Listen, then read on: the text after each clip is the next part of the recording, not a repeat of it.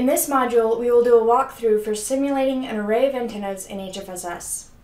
We will specifically be building an array of 5 half-wave dipole elements arranged linearly along the x-axis with an inter-elemental spacing of 1 wavelength and with the feed phase constant along the length of the array.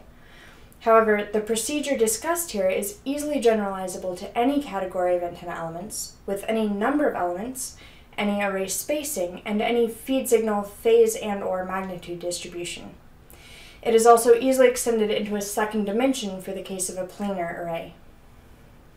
We will be taking advantage of the domain decomposition capability in HFSS, which will allow us to create a single explicit instance of the array element and then define the array in terms of a finite periodicity of that element in the XY plane. We will also be considering this process specifically in the 2019 version of HFSS, so if you're following along using another version, keep in mind that there may be some variation.